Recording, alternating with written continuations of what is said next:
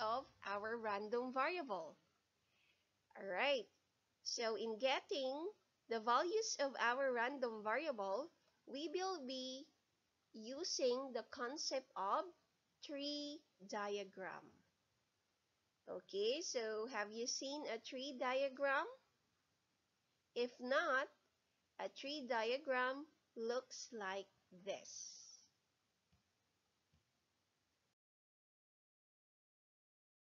So a tree diagram looks like this.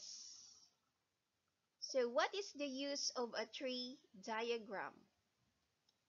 A tree diagram is a visual way in writing sample space to calculate probabilities. Alright, so this is the simplest way on how to get the values of our random variable or probabilities. Okay, so how do we do a tree diagram?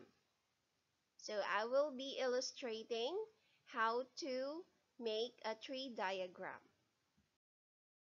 So we also have the two types of random variable. Okay, first type of random variable is what we call the discrete random variable. And when we say discrete, we are talking about exact values. Okay, what are those exact values? So for example, we have 1, 100, 50, or 20. Alright, so whole numbers. Okay, so we also have the second type of random variable, which is continuous random variable. So for discrete, we have an exact values. Therefore, if we talk about continuous random variable, values are not exact. So they are opposites. So for example, we have 1.5, 2.5, and 3.3.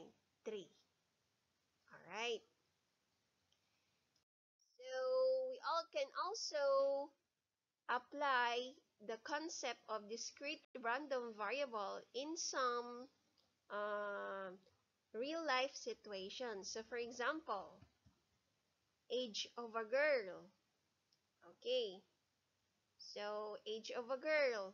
Of course, we are talking about exact numbers. For example, 16, 20, 23. Yan. And we also have number of students. Alright, so for example, in our section, how many students are there? All in all, you are 46. Okay? So, there is no decimal point or walang sobra. Alright? Hindi naman pwedeng sabing 46.5. Oh, may kalahating tao ba sa inyo? Siyempre, wala. Kaya, 46. Eksakto. And also, number of deaths related to COVID-19. Yan. So, ilan na ba ang namamatay as of now? Yan. So, syempre, meron tayong exact number. Hindi naman pwedeng 8,000 and a half. Oh, dahil wala namang kalahating tao. Okay? So, nagkukuha nyo ba yung concept ng discrete random variable? Yes. So, ang mga numbers ay eksakto.